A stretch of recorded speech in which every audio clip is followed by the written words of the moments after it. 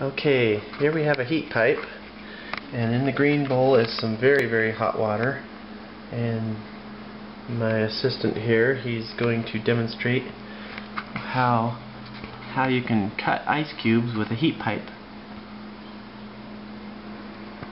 Almost done.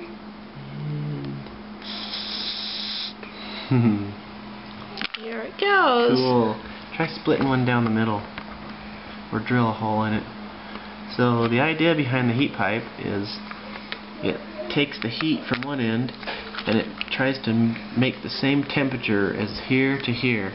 So if you put ice on this end, that heat is being brought towards the ice, and it's actually almost acting like an electrode and just heating and cutting the ice really quick.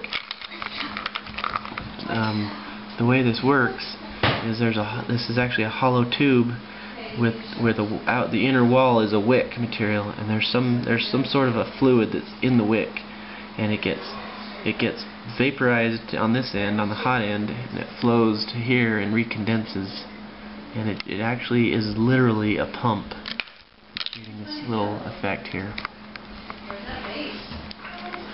Neat. Really